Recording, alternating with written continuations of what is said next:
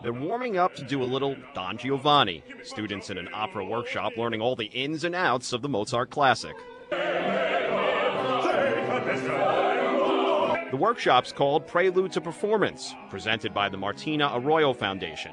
The now retired soprano and native New Yorker was one of the top opera singers of her era.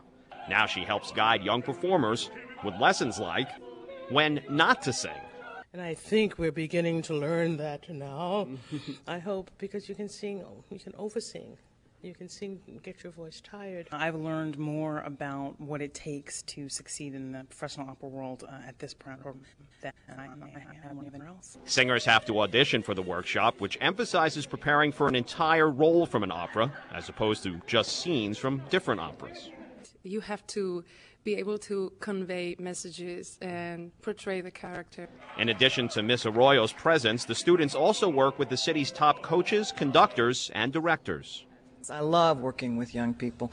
They don't come in with a huge number of preconceived notions.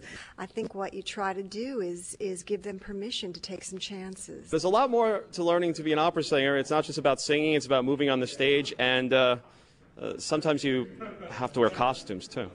I was honored to get a lesson from Miss Arroyo on a pretty simple line from Don Giovanni. Don Giovanni.